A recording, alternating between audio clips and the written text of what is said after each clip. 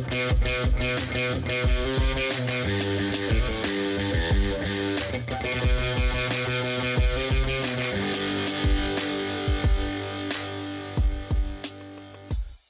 is happening, ladies and gentlemen? Welcome back to the 182 News Podcast. This is your host, Poppin' Curbs, and we're back. It's been a minute. I've had a lot of life the past month, I'll tell you what. So, obviously, if you follow me on Twitch, haven't been streaming much, kind of been low-key. Reason behind that is about a month ago, I caught COVID.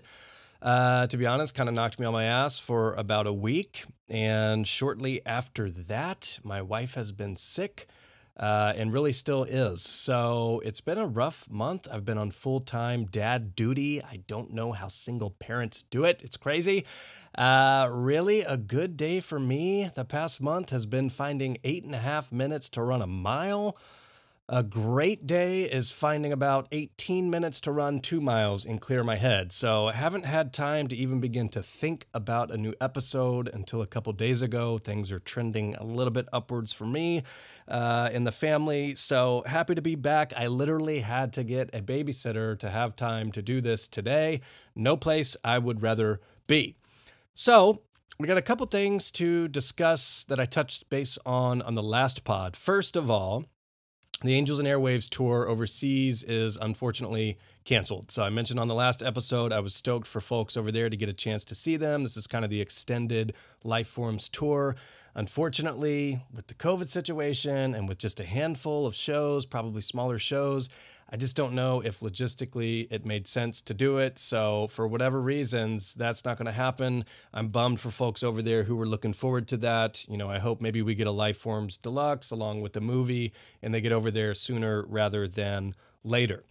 The next thing I had mentioned on the last episode that we were looking forward to at that time was really about 2 years of looking forward to the next Mark Hoppus signature bass guitar.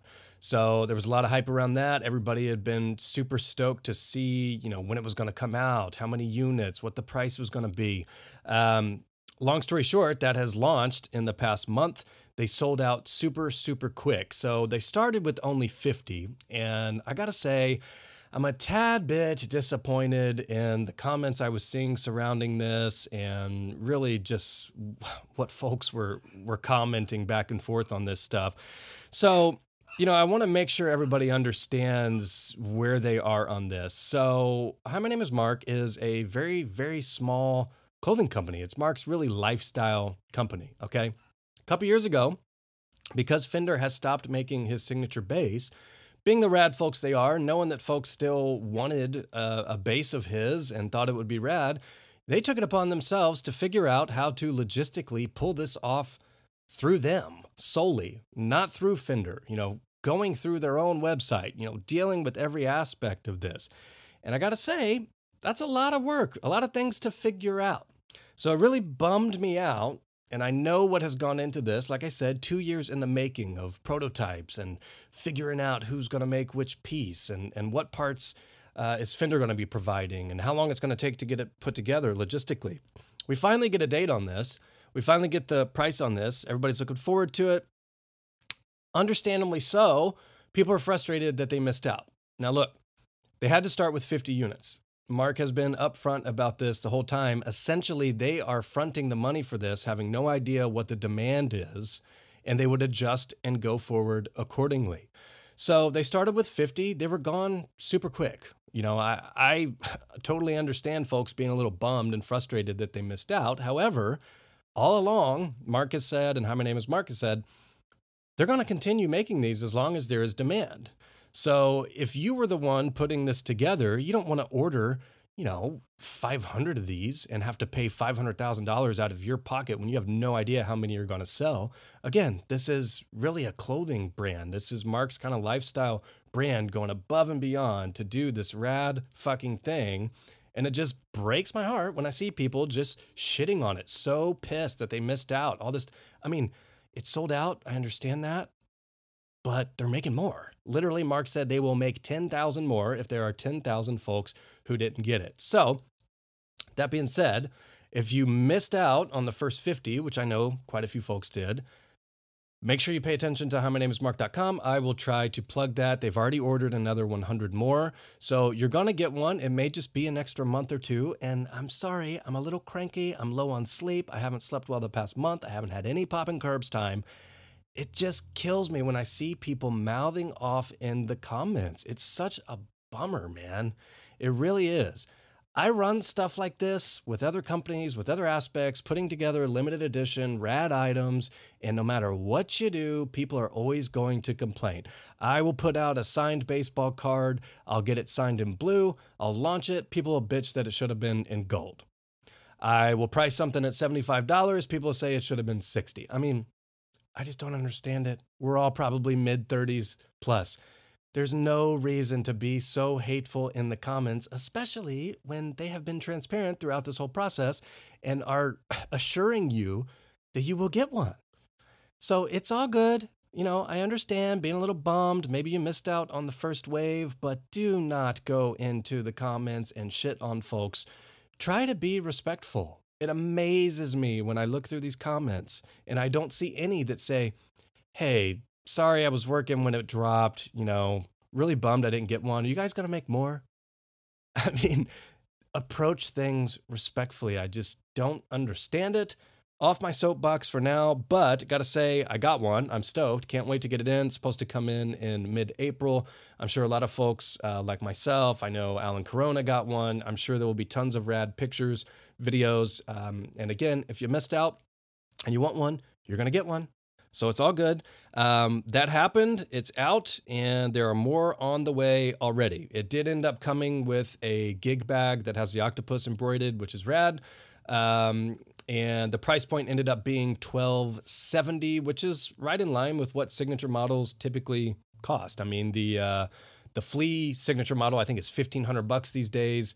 I mean, I looked, a fucking Squire is like $600 these days. I mean, everything's just gone up. So, you know, people are trying to do rad stuff. Again, just try not to be so rude. I don't understand why people are so hateful, especially when you're trying to get something. So anyways, let's keep it moving. So the next thing that had happened, and we were looking forward to this, is Avril Lavigne has a new album, and this dropped on DTA Records, already #1 instantly, the day of. And Mark is on a song. So he's on a song called All I Wanted, which is rad. I mean, we've had a couple features from Mark recently, and every time I hear one, I'm just like, oh my God, I can't wait for new Blink and a new album from these dudes, because, I mean, they're just crushing it. Travis is absolutely crushing it. I just can't wait to see, you know, what they end up doing on the next release. So huge congrats to Avril and to Travis and DTA. I mean, just absolutely killing it. Okay, that's kind of where we needed to be, getting caught up on things. Now, a couple days ago was the one and only Matt Skiba's birthday. Sent him a birthday text, got a reply back, no big deal.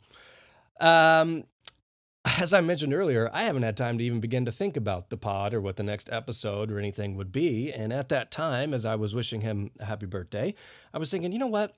I am so appreciative of this dude and what he has done and stepped in graciously with my favorite band, and they have so many fucking good songs. I'm actually genuinely curious to hear what is the favorite Skiba song with you know, since he's been in Blink. And so I posed a question, made a little graphic, got a little creative. I'm saying, what is your top 3 Matt Skiba songs with Blink? Okay. Now, the way I'm thinking about this, because I have to, otherwise it just becomes, what is the best song of the Skiba era? Or what are the top 3 songs of the Skiba era? And that's not what I wanted this to be. I wanted this to be, what are the top 3 songs where Skiba really just absolutely shines, or are Skiba led that you can tell, or, you know, a song that we just would not get if it weren't for Skiba stepping into Blink. So I posed a question, and as always, super appreciative of engagement. I got a ton of comments on it. I actually ended up opening it up for folks to submit. If they wanted to be on the pod, you could record it as a voice memo, email it to 182newspodcast@gmail.com, and we're going to get to those a little bit later. Appreciate that. Had a handful of folks send those in. And by the way, if you ever want to, get a comment on the pod or something like that, please, by all means, email me with a voice memo. It's really easy. Just pull it up on your phone, talk, email it. Boom, done. So I opened it up, and I'm really curious, and we got a lot of answers. And today, the point of this episode is I want to discuss ultimately, and I'm going to make a game time decision here. I got to do top 5. As I was going through these, and I do my homework. I listened to all of the albums over and over, and I got my top 5. I'm going to have to go with 5. So initially I did 3. I can't do it. There's too many good songs. So we're going to go through some of these with what you all had put in. We're going to get to the folks who had sent theirs in. And then ultimately, I am going to count down my top 5 Matt Skiba blink-182 songs. Now, going back to the comment section. And as much as I don't want to do this, I feel like I got to do this, okay? When I pose the question, what are the top 3 Matt Skiba songs? I know that no matter what, the Tombots are going to come in, and they're going to come in hard, folks. Very quickly, right away, what are the top 3 Matt Skiba songs? None. What are the top 3 Skibas? 0. The list better have 0. There better be 0 on there since Tom left. I'm thinking, here we go again. Folks, doesn't this go back to like kindergarten? If you don't have anything nice to say, don't say anything at all. Okay? Now, if you say it respectfully, I get it. It's all good. We can have conversations respectfully. And this is what just drives me nuts about really anything in the world these days, where it's, I'm red, I hate blue, and I'm blue and I hate red, or this sucks and this is great, and nobody listens to each other, nobody has respectful conversations, they just shit on Twitter and then, argue about it later on, knowing damn well, if you were actually in front of these folks, you would never say it to their face, but that's neither here nor there. Now, you all know me. I'm incredibly fair to all these dudes. I love all these dudes. And more importantly, I am 100% down with everybody doing whatever the fuck they want that makes them happy. And for that very reason, I fully support Tom and whatever he's doing. I fully support the Blink dudes. Hell, I fully support Scott, whatever he's doing. Okay, you guys know this. I'm fair to all these dudes. Their band and their art has had a huge impact on my life, as is yours. So, I understand in some capacity where some folks are still maybe a little bummed that Tom isn't in the band. However, let me reiterate, Tom left Blink twice. Okay? It's been 6, 7 years. Everybody's happy now. Everybody's cordial now. Okay? I love Tom. I have been a huge supporter of Tom since the very beginning. He's one of the reasons I picked up a guitar, fully support To the Stars. I have read Poet Anderson, okay? All of them. I have all his books. I've read them all. So when people try to out-Tombot me, I come back with, have you read Of Nightmares? And if you haven't, then get off my lawn, okay? Nobody loves Tom more than me.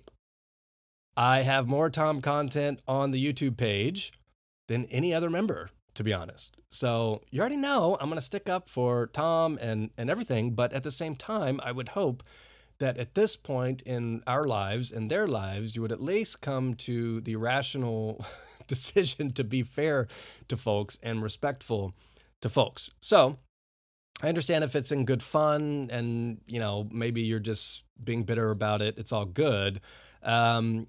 But I feel like I need to reiterate kind of where we are and how we got here. And again, I didn't want to do this, but I feel like maybe now is the time to get into this before we pop into our top 5 Matt Skiba songs from really the new era. So I'm going to do a little analogy here for you, okay? Because I don't know that everybody listening really knows how we got here. Maybe you don't know the situations or what actually happened or led up to these events. And not that I know every detail or we know every detail, but I think it's important to have a general understanding, maybe to better understand both sides. And I think that is so important in anything that is, divisive or, causes two polar opposite sides. Try to understand each other. I don't understand why that's such a bad thing. It's one of those things, and I've said this before, and it really bums me out, is one of the most rad things about humans is that every single one of us is different. And instead of embracing that, people fucking hate it and have wars over it. And I just don't understand that. I never have. It's like, we're different. Let's talk about it. I like candy. You may hate candy. I actually hate chocolate, but I understand if you love it, it's all good. So anyways, to better paint this picture, and maybe this saves one Tombot from being angry in the future, and it'll be worth my time.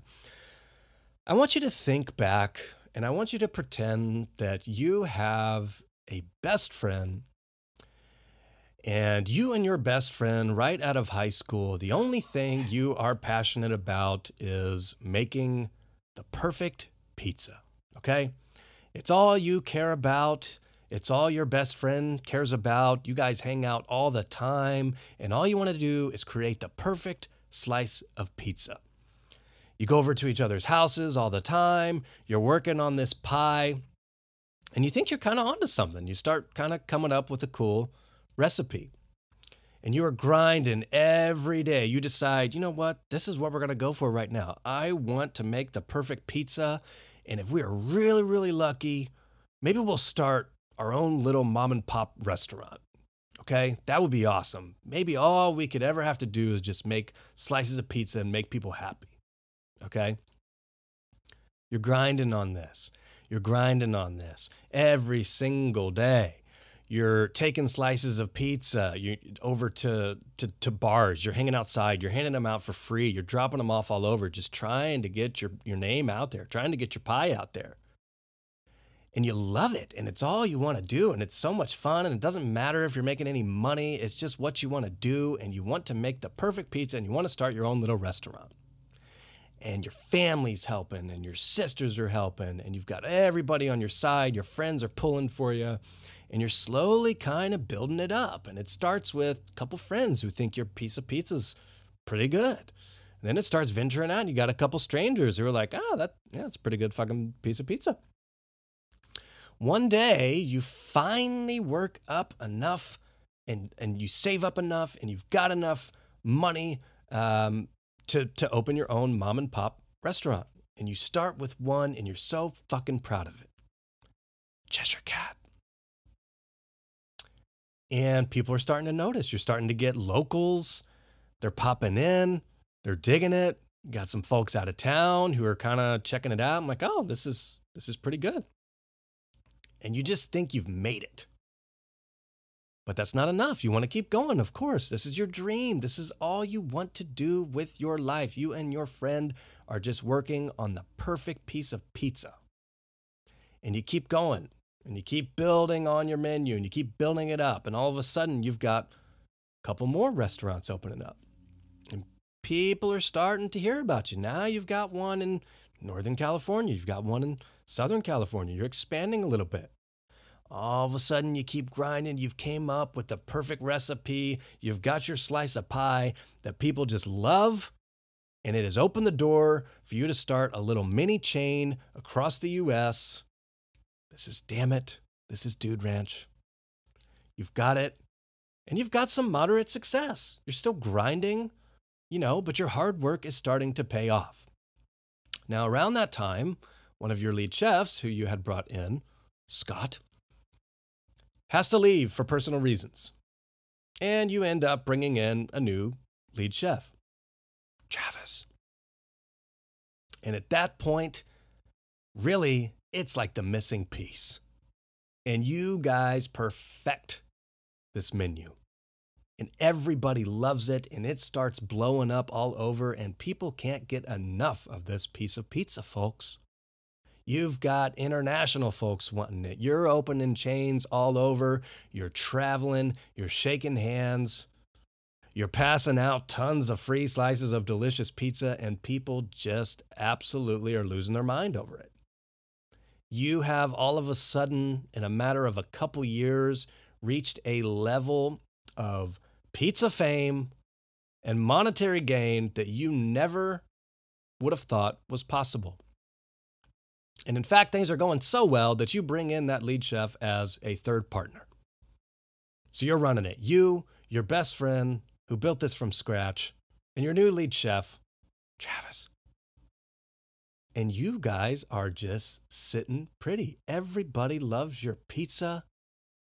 You're traveling all the time, making tons of money. You're taken care of. Your family's taken care of. And after about 4 or 5 years of that, corporate comes to you. They want to open up 100 more restaurants, and they want you to sign up for, an extensive travel schedule, running around, meetings all day. And one of your partners comes to the board meeting and says, look, I don't know that I want to sign up for this. I mean, this is everything we ever imagined. I've got a young family. I've got kids. Like, I kind of need a break. And the other two are thinking, dude, we are on top of the world. We are like battling it out with Pizza Hut and Papa John's right now. We can't quit right now. Are you kidding me? This is everything we had ever hoped for. We have employees all over. We have people relying on us. We cannot just up and quit right now. We love this. This is the life that we worked so hard for. We started out in a fucking garage making this piece of pizza, and here we are with international locations all over. People can't get enough of us, and you just don't want to do it right now? And this is where you got to think. You got to put yourself in each of these situations. Me, I'll tell you right now, if I had all the money, and maybe I was just a little burnt out on the daily grind of the pizza business, and I had a 1 or 2 year old kid, and I had been grinding my ass off for damn near 10 years at that point, maybe you want a break. Maybe you don't want to be on a bus in Japan for a week away from your family. On the other hand, if you think of the other two co-owners, well, they have every right to want to continue that. In fact, they're majority ownership at that point. So you start thinking about it. But ultimately, heads butt, and there's a meeting, a very important meeting, pops up on your calendar unannounced. And ultimately, you have a decision to make, and you say, look, I'm kind of done for a while. Let's take a break.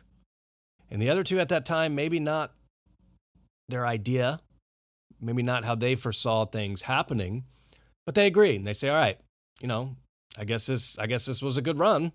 Let's just stop. And you stop.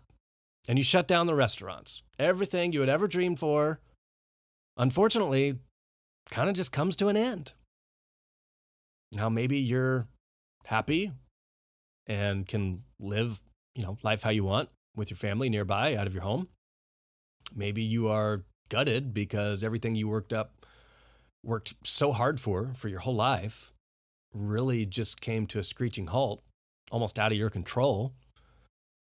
So think about these things. Think about the emotions that go into this from each side. Think about the lives affected. And try to really put yourself in each other's shoes. And this is where, as rational human beings, I would hope that you can totally understand both sides of these things. And it doesn't just stop there. So during that time, you shut down the huge chain, okay? Unfortunately, it's just not going to work out. You have to let people go. You shut it down. Now, after a couple months, you don't really know what to do with yourself. And the other one doesn't really know what to do with himself. And so you start up kind of a smaller little pizza chain. And the menu's a little different. Angels and airwaves. And the other one doesn't really know what to do with his life because all he's ever known is pizza. in the restaurant business. So what's he do? He starts up another one. And the recipe's just a little different, but it's got, it's got a lot of the original stuff in there, plus 44. And you kind of go with that for 4 or 5 years. And, maybe you're happy with it. Ultimately apart, you never fully achieve what you did together, but you're still doing what you love. You're still, working. You're still able to provide. And because of all the hard work you did prior, you know that you're taken care of. So that's good. You don't talk to your former best friend for 5 years, 4 or 5 years. Okay? You guys were inseparable. You built up this beautiful thing that changed so many people's Friday nights going out to get pizza. Some of the best times of their lives are in your restaurants with their friends, drinking beer, singing karaoke, and eating that goddamn piece of sausage pizza. Okay? For whatever reason, you all cross paths again. You catch up. You guys were best friends. How's it going, man? We haven't talked in 5 years. And lo and behold, it kind of comes up, we had a beautiful thing. We really did. And people loved it, and we loved it. And really the time apart has made me realize that maybe we should try it out again. And everybody agrees, and everybody's stoked. And you reopen the restaurants. You got some upgrades. The menu's a little different. You got some really good new breadsticks. You've modified the cheese sauce. And people love it. Everybody's back. It's almost like you never closed the others. And you keep rolling with that for a couple years. And after 3 or 4, corporate comes to you and they're like, we need to kind of come up with some new ideas. We need to, get out internationally again. We need to get basically another 3-year commitment from you all to be the face of this and go out and do this work and meet all these people. And it's going to start in January. And 2/3 of the owners are like, fuck yeah, I've been waiting forever for this. This is awesome.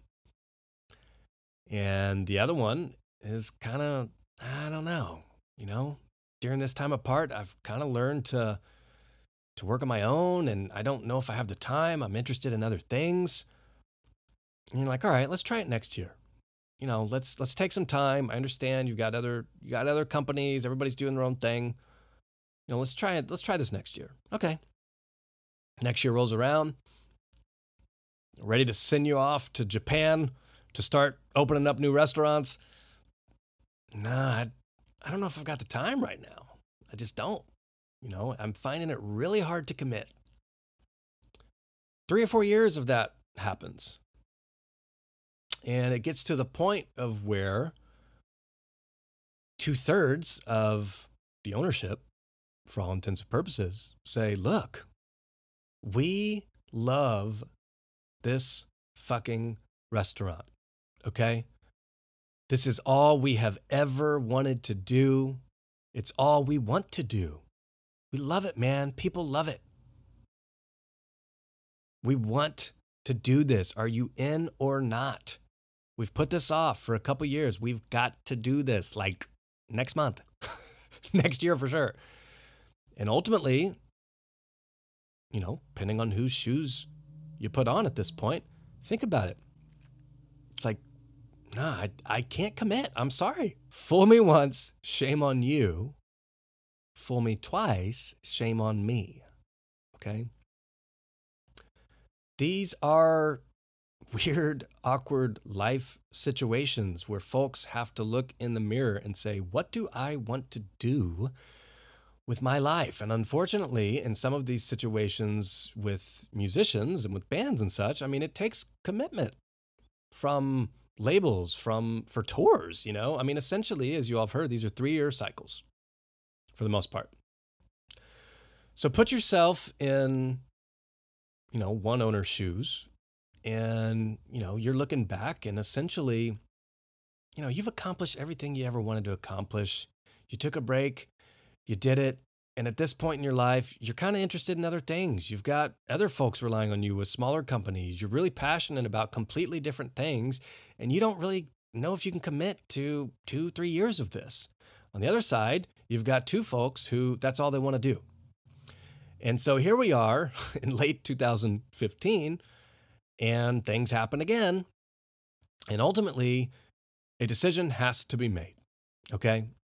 And so you, on one side, start thinking, you know what?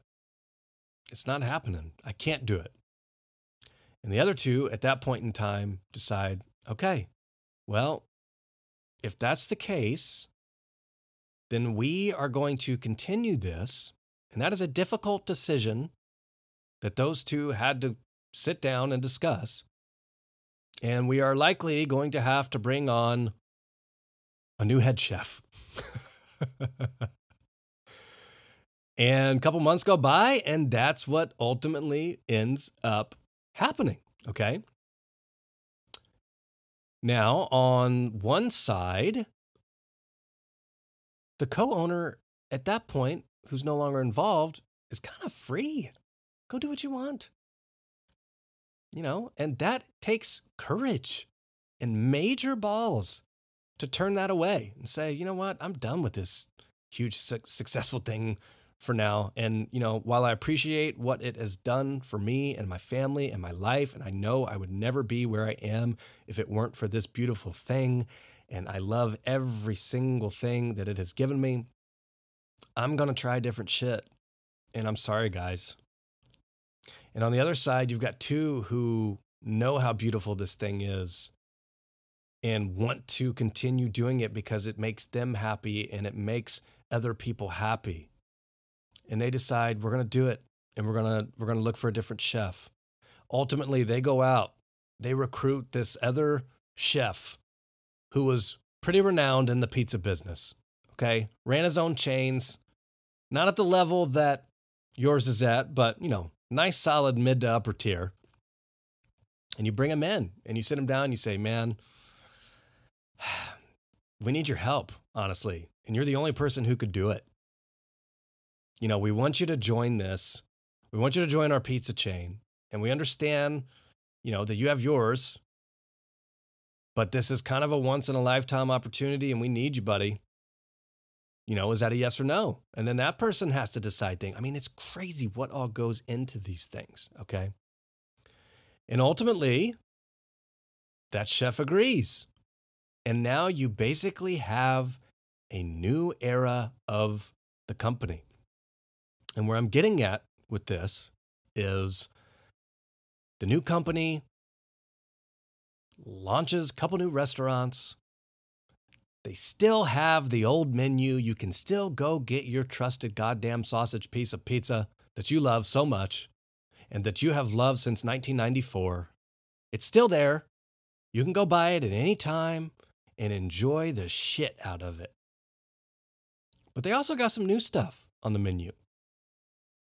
And there's folks from all over flocking in, trying this stuff, having a great night out with their friends and family at these locations that would not have happened if it weren't for that other chef agreeing to come in, stepping in gracefully, not touching the old menu, understanding that folks enjoy that old menu, but coming up with some fun, unique, rad new items and providing that for a whole new generation potentially of folks to come in and enjoy what was built up.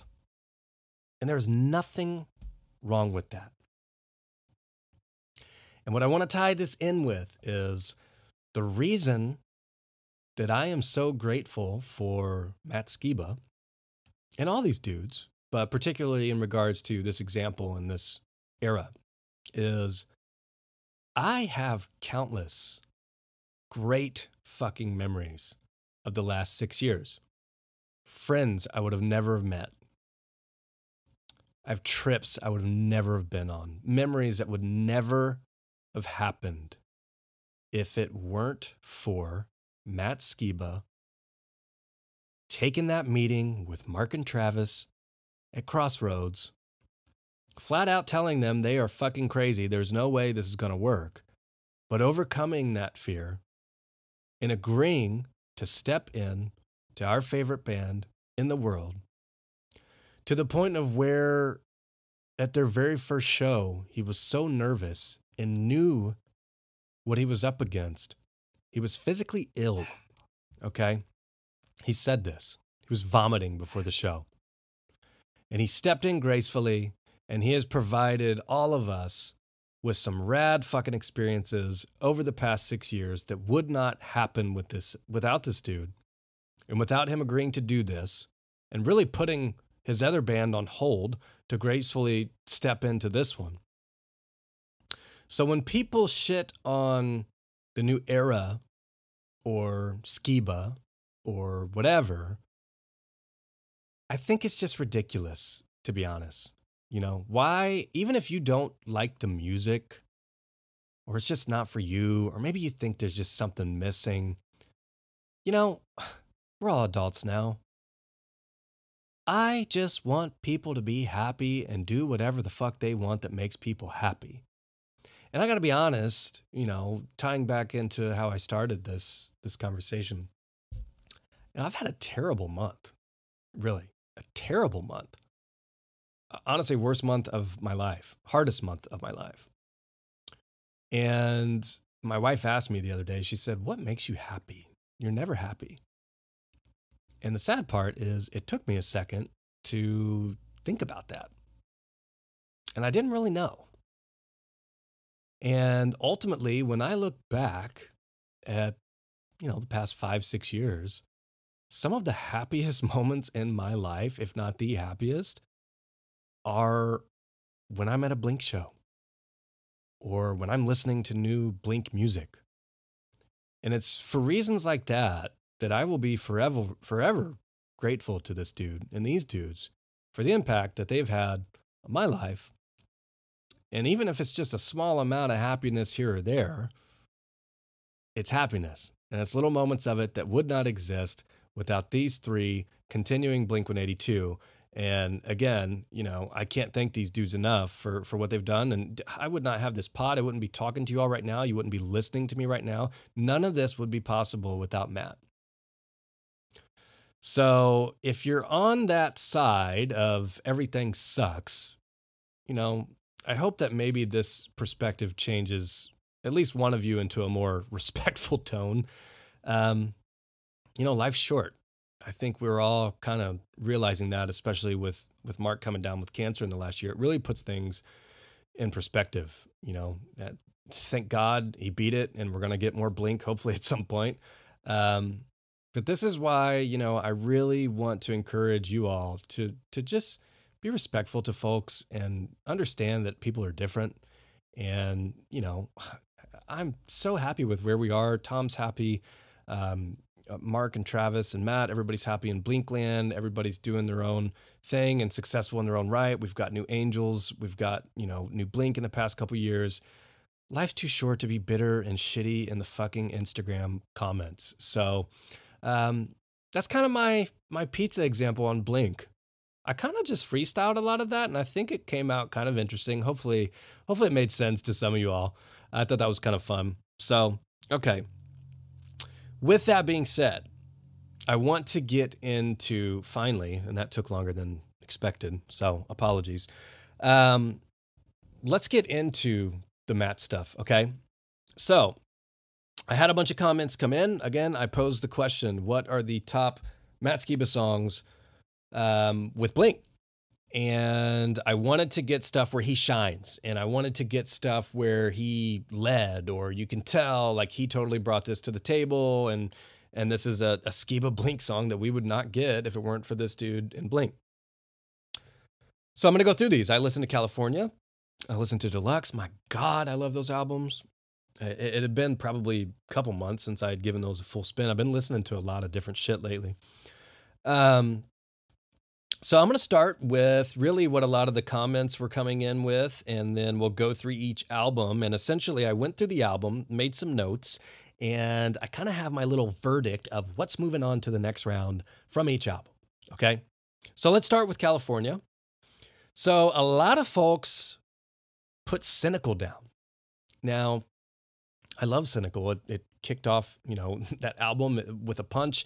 It was one of the first clips we got of Matt in Blink, and I can still picture it. He's in a black jacket. He's got the long brown hair over his eye, and he's screaming, "What's the point of saying sorry now?" And it's gnarly. And if I was counting down top songs of this new era, that might be up there, top 7, 8-ish. I love that song. But here's the thing. Thinking about a Skiba perspective, it's hard for me to put this in a top 5 and originally a top 3 when really he has like one line. So, my note on this is it's too short. I got a lot of you had this. I was actually really surprised.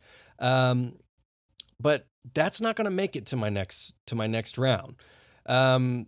The next one I had, Bored to Death. I got this quite a bit. Now, everybody loves Bored to Death. I mean, this kicked off the whole new era. He has the second verse in there, and I love his verse on this. I've always loved this line of his, and I have a meaning that I'll share that in my head is what I think it means. But he says, "There's a stranger staring at the ceiling, rescuing a tiger from a tree.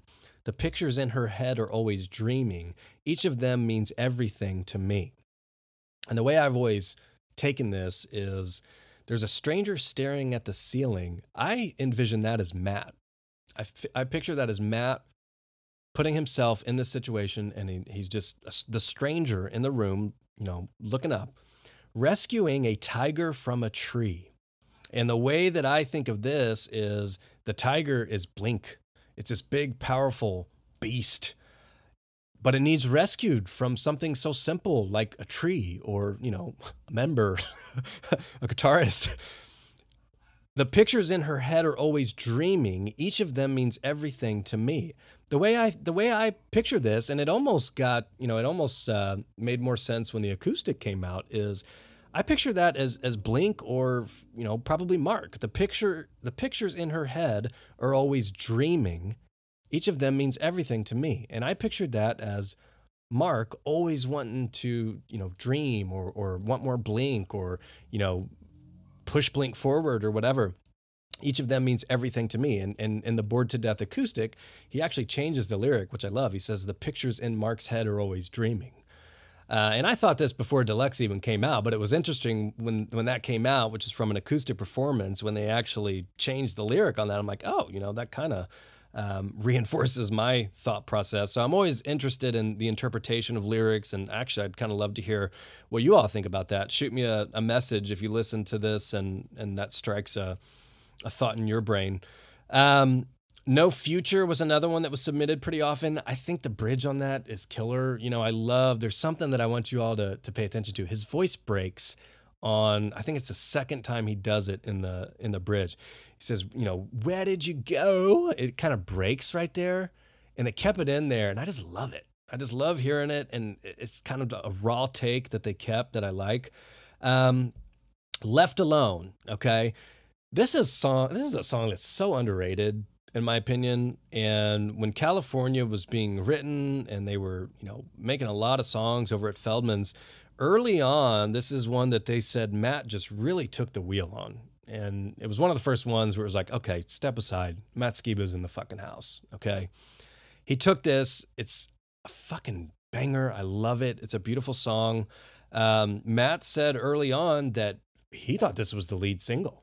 Like, even leading up to like listening to it with folks from the record label and such, it was like, this is the one. The Only Thing That Matters, I talked about this on my most underrated Blink songs episode. I love this song. I almost put it in my Instagram story the other day when I was listening to it, doing my homework for this episode. But I just love, the bass when it kicks in. I think it's really, out of all the songs, probably it's the most like Dude Ranch throwback punk, banger. And I love when Skiba comes in, "Someday," he just yells it. And then the aspect that, the story is real. He says, "You'll go racing towards the kitchen, grab a knife, erase my vision." take my flat screen television and my paintings by Marilyn Manson. And that's a true story. I asked him about it, and that's that's real. Um, the last one that I really had jotted down that a lot of folks had mentioned and that I think he really shines on is San Diego. A lot of folks are huge on San Diego. I mean, I can't tell you how many times I hear that San Diego is the best song on California, which I like that song, but it has never been top 4 or 5 for me on that album. So interesting to see that come in, and he does crush that. I mean, he does absolutely crush that song. However, my verdict from California, the two that are going to move forward that I took into consideration are Left Alone and The Only Thing That Matters. So that's where we're at on California, okay? Next, I went in order, and I like to do this, and I'm still the type that just listens to albums in full. I don't listen to just random singles here and there, typically. I moved on to Deluxe. And for me, it's funny, you know, Deluxe technically has the full California track list on disc 1, and then the Deluxe songs are bonus tracks on disc 2. And in the band's mind, I truly think they think of these as almost B-sides or you know, side cuts, because they really didn't play a lot of them live, if any. I think they just played Parking Lot, to be honest, and that was at the Vegas shows. And to me, I have always just thought of this as a separate album. I have never listened to the original OG Cali tracks on the Deluxe disc or vinyl or MP3 through Apple Music. When I listen to California OG, it's always the original, and then I think of Deluxe, I swear to God, as just like its own album, and I never consider the first half. It's always just these additional tracks that we got. And I love these. I mean, it's darker. The artwork reflects that. I got quite a few from this, and to be honest, this is where I feel like they let Skiba a little loose on some of these, whereas on the first album, you know, maybe it was kind of easing him in. Deluxe, he's got some tracks on here where he absolutely shines. So I got this one quite a bit. Parking Lot, you know, that's how Deluxe kicks off. This is where we get yelling Matt Skiba, and I love the Chicago, where he just yells out $10 to get down there, I'll find you, come on. Parking Lot's a banger. You know, that's a good one. So I gave that some strong consideration. Misery, I fucking love this song. And this is another one that made my top 10 most underrated Blink songs. And, you know, there's a halo in the distance. The way he screams there, torn apart like the broken hearted. So good. Oh my gosh. So you can see where I'm going with that one. Another one that I don't think really gets enough credit is Hey, I'm Sorry. And interestingly enough, I remember a long time ago, there was a podcast, I think it was Mark's podcast, actually, when he still had it going. John Feldman was on early on in the California sessions, and they were talking about the original songs that they had written prior to getting in the studio with John. And Hey, I'm Sorry is the only one that really moved forward, and they kept working on in some capacity and made the album. So it was a bonus, Japanese bonus track for the OG California, and then they put it on Deluxe, which I'm glad they did. And I think this one, I really get, you know, we get low voice Matt, which we don't get a lot in Blink. It's interesting because, you know, traditionally Mark always has, I mean, that super low, recognizable, beautiful voice. And then we had kind of Tom's higher pitch, and that's why it worked. You had opposites. And so when you get Skiba into Blink, you know, you like the contrast there. You don't necessarily want them both being low. However, you know, Skiba, I like low voice Skiba. He's got a beautiful voice. And so when I heard this, I'm like, oh my gosh, this is a really pretty song. And to me, I really get more vibes of where Skiba was with The Secrets at the time. He had that album come out really right when he had joined Blink to perform at Music. A couple months later, he had that Cuts album come out, Matt Skiba and The Secrets. You should listen to it. And I really get vibes from that. So Hey, I'm Sorry really, I think, is a nice representation of where they were right at that time, you know, before they got into the studio and started trying to hone in on, okay, what is this new Blink sound? Okay. So, you know, I think that's a solid song with both of them for sure. Now, one of the first times I remember when I just heard Skiba just totally get unleashed and let loose and just, you know, do your thing and take the reins and have fun was Last Train Home. And I remember when this song came out, it was just like, holy shit, this is the Matt Skiba we have been waiting for in Blink. And you can tell, I mean, this is a song of his. It's eerie. It has all of his vibes in it, 100%. I love his line. The way I feel inside is worse than poison. It's just, and the way that snare comes in, man, okay, that's up there. So I got that quite a bit. I mean, a lot of folks had that as number one, number two of their top Skiba songs of all time. Wildfire, I got this one quite a bit, and I was kind of surprised on this one. This one kind of struck me as a little odd, almost like cynical, because I don't think Skiba's in it enough. So it's tough for me to name like a pure top 5 Skiba song or something when, yeah, I mean, he's got the bridge, great bridge, and then I love the ending where it's the underdogs came home. You know, I get it, and that song's a banger by all means, but I don't think that one's moving forward for me. 6-8. Okay, this song, and you know, fun fact, this song was actually originally called Rushing Rivers, which if you listen to the chorus, you should know why. This is a song that they actually had done for California, and it didn't make the album, which is just crazy to me. But I guess when you think about it's a little bit darker, it's certainly heavier. You know, maybe it just didn't fit in with the sequencing there. But I love 6-8. Okay. Now, the bridge on that is absolutely killer. And then I think what a lot of people just love about this one for sure is Skiba's just screaming in the background, you know, this song needs some fucking personality. And I remember when it first dropped, people were trying to figure out, like, what is he saying? It was kind of hard to figure out what he was saying in the back. And then once you know it, you can't really unhear it. So, yeah, I mean, that's a great example of a song that, I mean, I'm just forever grateful of this new era because that's one of my favorite Blink songs. And then one that nobody mentioned, I don't think, was the Bored to Death acoustic, which I mentioned previously in regards to the lyric change. But, you know, low key, I think that's just such a beautiful rendition of that song. And whenever it comes on, I can't help but keep it on and just listen to it and enjoy it because it's just such a pretty song. And you don't really hear the acoustic version that often. So from Deluxe, here's my verdict. We're going with Parking Lot. That moves forward. We're going with Misery. We're going with Last Train Home. And we're going with 6-8. Okay? Those are the ones moving forward from Deluxe. Now, I move on to 9. Okay? And this is where... this is when I realized, I'm like, this is too fucking hard to do 3. I'll tell you that much. 9 kicks off. First time. I love this song. I mean, to me, this is, I mentioned it before, to me, this is like the epitome of what I want in current era Blink. I mean, it is take off your pants and jacket vibes, but it's modern production, and it's just so rad of Mark and Skiba back and forth. So First Time is very high up there for me, but, you know, he kind of just has his verse, you know, first time on the blanks off, she's paranoid, trying to make up feel sad, said it out wrong. I just love it when it comes in there. The first track that we get that, you know, really is just obvious is Matt's, is Dark Side. And this is one that is so much fun, and it's so different, and it's so unique. They were playing this live. Mark has said that Skiba just fucking crushed this. So Dark Side was on a lot of your list. I mean, probably, I'd say 70 or 80% of the comments I saw, Dark Side was on for sure, and rightfully so.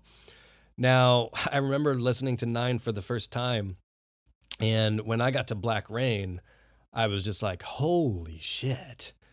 Like, they gave Skiba a song here, and obviously, I mean, this has Matt Skiba written all over it, completely different to anything we've ever heard from Blink before, and I applaud them for, you know, the whole thing about 9 is anything goes. And this goes back to early on in the interviews for the 9 production cycle and such. Mark had mentioned, you know, it's really like Untitled, and people took that totally wrong. They thought that it was going to sound like Untitled, and what Mark meant by that is anything goes. There's no bad ideas. Whatever you got to the table, we don't have to stick to a particular, theme or sound. We can be all over the place. And, I commend them for doing that. And I love Nine because of that, because it really has something for everybody on it. And, Black Rain is something where, I mean, good Lord, that is Matt Skiba all the way. Now, another song that when I put on for the first time, I was just absolutely blown away by, and still am to this day, is No Heart to Speak Of. Okay. When you listen to that, oh my God, I just remember thinking, holy fuck. Like, this is one of my favorite Blink songs of all time. This is one of my favorite songs of all time. This is amazing. And if you didn't think they had let Matt Skiba loose by that point in listening to on Nine, you knew it by the time you got to this song for sure. Another one that I got actually a handful of times, and I was kind of surprised by because I don't listen to this song a ton, is On Some Emo Shit. So, I still listen to Nine. It's still in my CD player. At this point, I feel like I'm just going to keep it there forever. And I got this quite a bit. And, I went back and listened to it from this perspective of what is Skiba doing? What has he brought into this?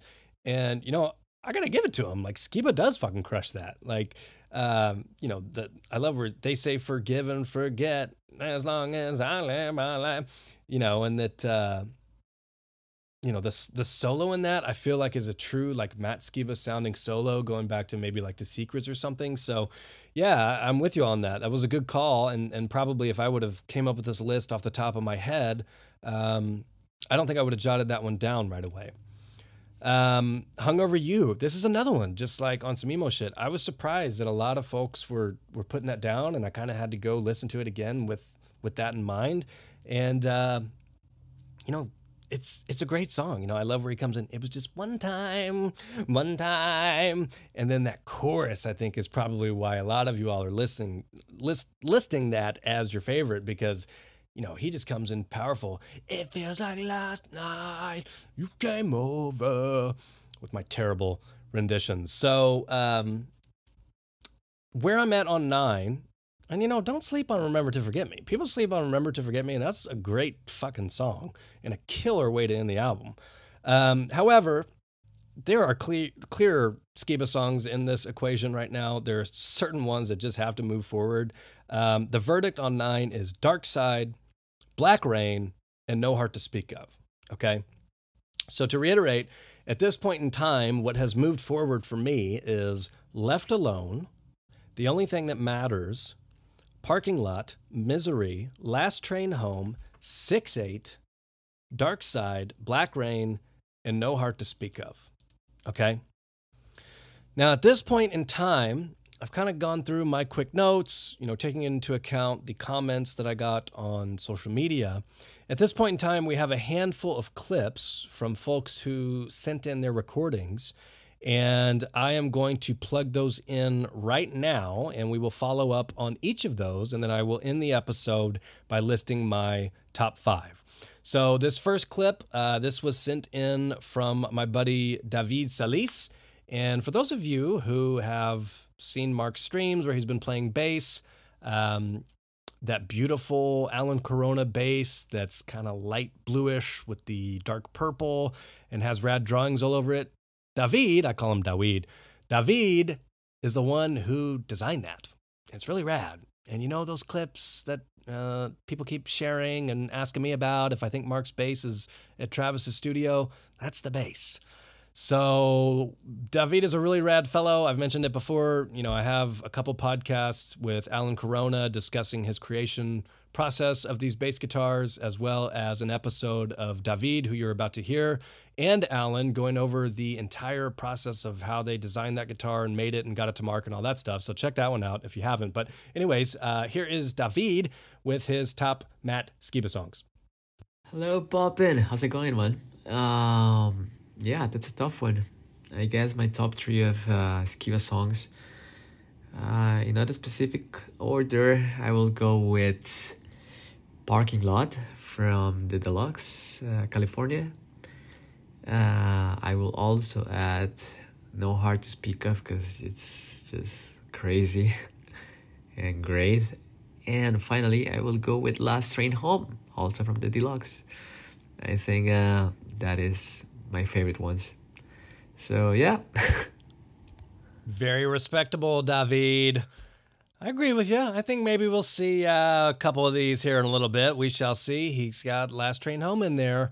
All right, next one. This comes from Brandon Casorla, a.k.a. Pizza Vinkman. Let's see what Brandon has to say. Okay, top 3 Skiba songs. Number 1 I'd have to say is Bored to Death. And this is because I know typically a debut single from an album feels like it's overplayed. Starts to get skipped over on repeat listens for some people. I think that this track's important to call out as a favorite because it's the first time most of us Blink fans would hear how Skiba sounded as a member of Blink. It really sets the tone for our expectations and, in my opinion, really solidified him as a solid addition to the band. My second favorite, I'd say, is Parking Lot. I would say Parking Lot is number 2 because the Skiba-isms that are injected into this track, like mentions of Chicago, really give it that Skiba vibe.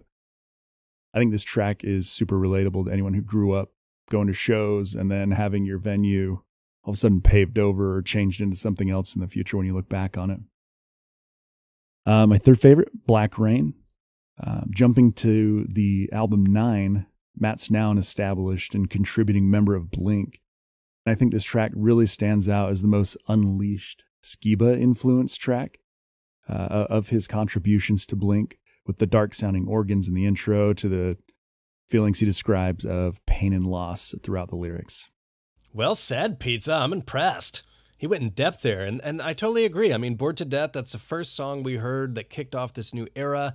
It's actually kind of funny in hindsight when that first dropped. People couldn't differentiate Mark and Matt at the time. I remember people were complaining, like, which one is which? And it's so obvious now in hindsight, of course.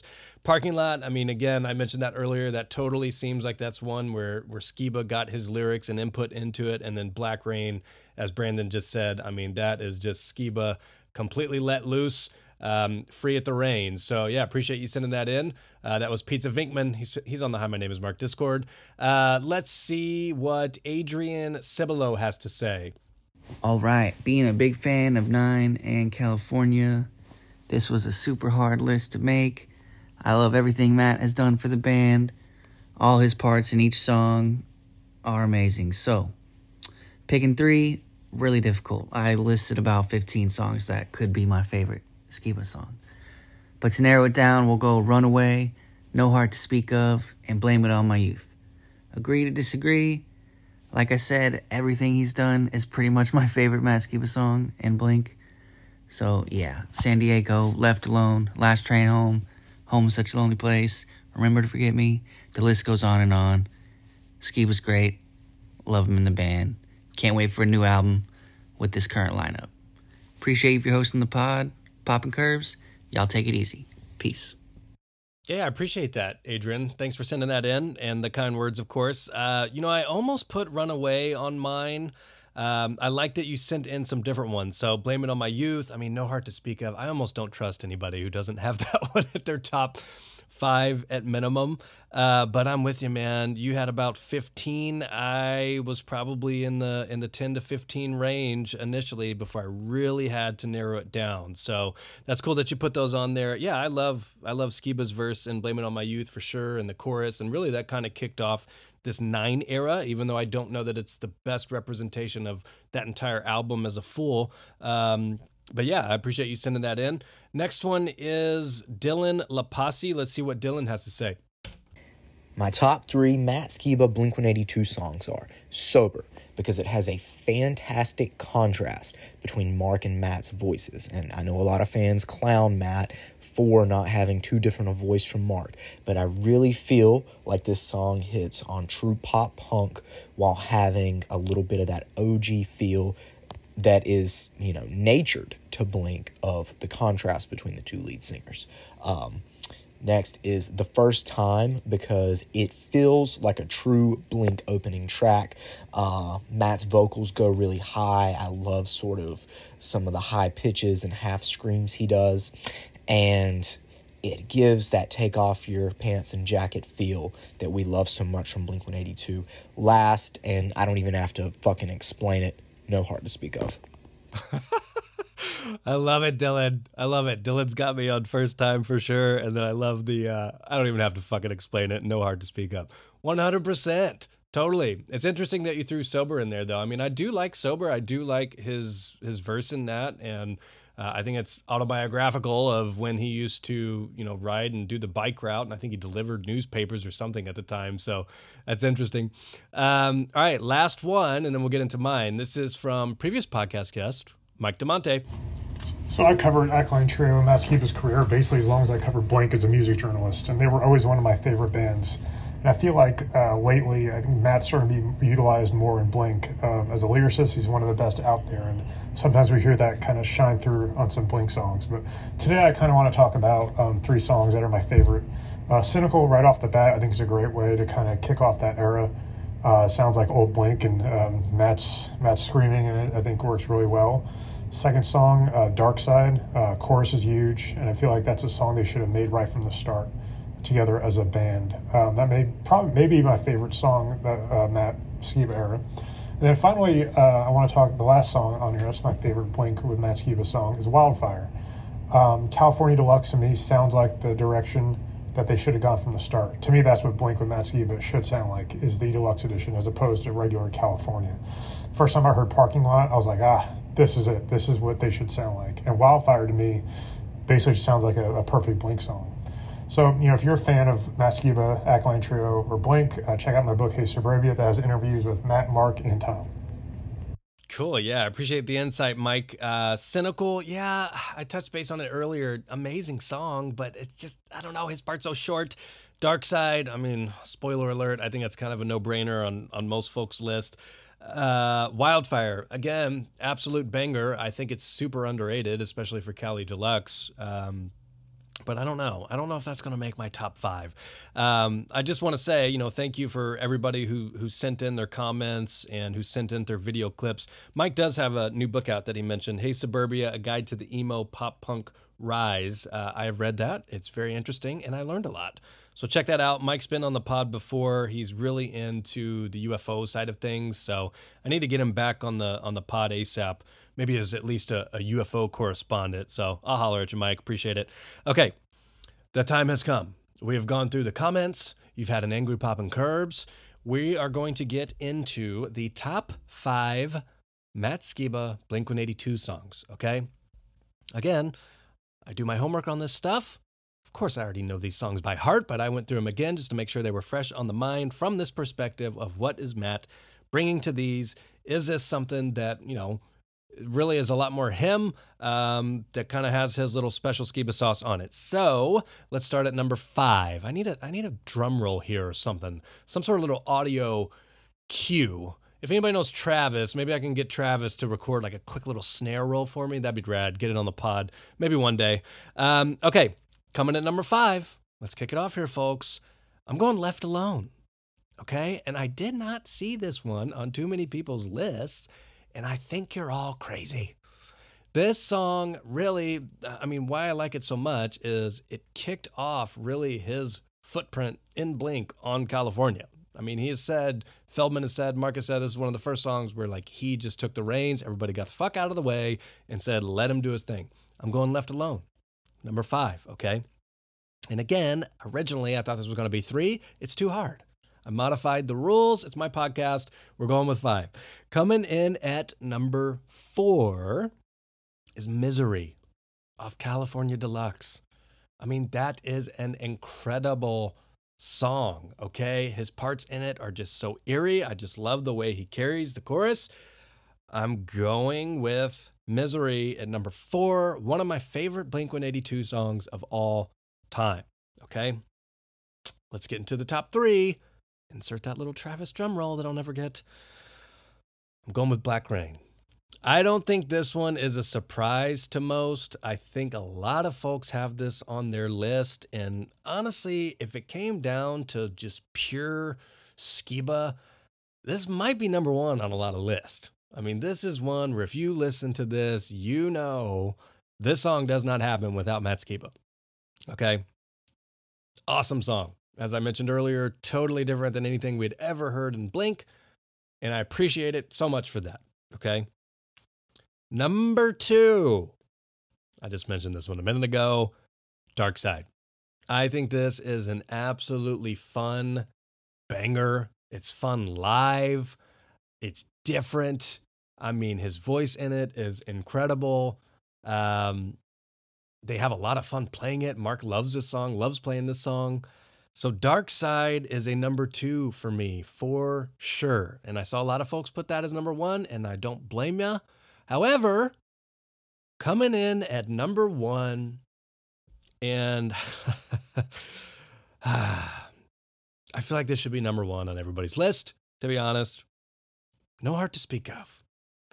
I mean, if you don't listen to that song and just hear this man's soul wailing out, go back and re-listen to it. Crank it up loud.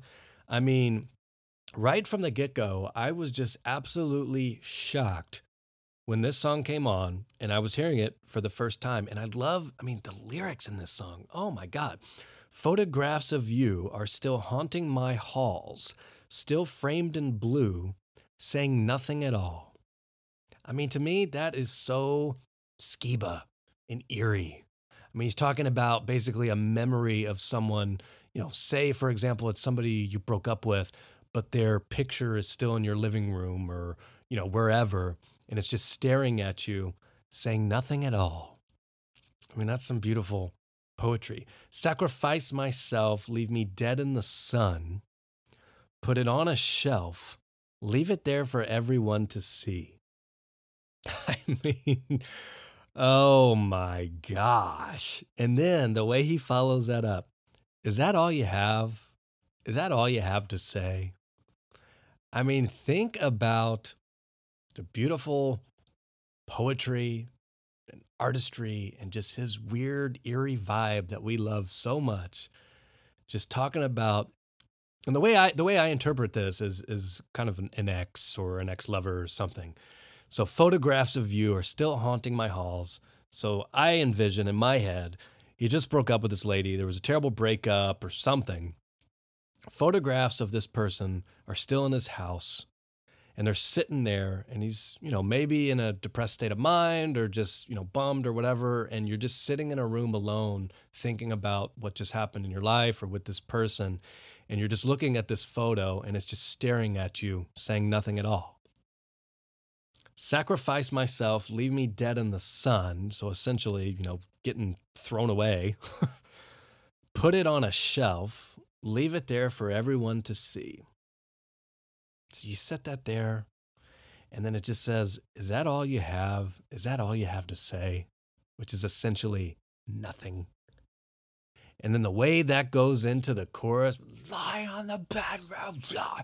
I mean, oh my. And I remember he was saying when they recorded that, he did it over a couple days and lost his voice. 2 days of that in the studio, couldn't talk for a week afterwards because of what he put into that performance. And when you crank that up, if you can't hear that, oh my God. And I go back to, I think it was New Year's Eve, and Mark was doing a stream and he was playing Blink. And this song came on, and just the smile that came on Mark's face. And when he was listening to this chorus, and Mark was so stoked, and he was like, listen to his fucking voice. Listen to what this dude is doing right now. It's insane. To me, this is hands down the best Matt Skiba blink-182 song. One of my favorite Blink songs of all time. And I don't think it's a surprise that this came at the top of a lot of your list as well. And if we can get anything close to this in the future out of Skiba, oh my gosh. So that's it. That's my top 5. So to reiterate, we've got Left Alone at number 5, Misery number 4, 3 Black Rain, 2 Dark Side, 1 No Heart to Speak Of, which I don't think is too particularly surprising as a 1, but it was an interesting, exercise to lay this all out, go through it one by one. I encourage you all to do the same. I would love to hear yours. Let's engage in this and talk about it. This is fun to me. And as always, I appreciate the engagement and all the comments and, everybody who took the time to send theirs in and listen to this terrible podcast. So with that being said, Appreciate everybody hanging out today. Be sure to follow the pod at 182 News on Twitter, at 182 News Pod on Instagram. Sorry for being a bit cranky today, but I've been stressed, so just had to let it out. But again, nowhere I'd rather be than hanging out with you all right now. Feels good to get another episode out. Don't know when the next one will be, to be honest. I'll have to see. But I hope everybody's staying safe out there, kicking off the new year all right. Hope you got some fun stuff lined up in the next couple months. And I will talk to you soon. Peace.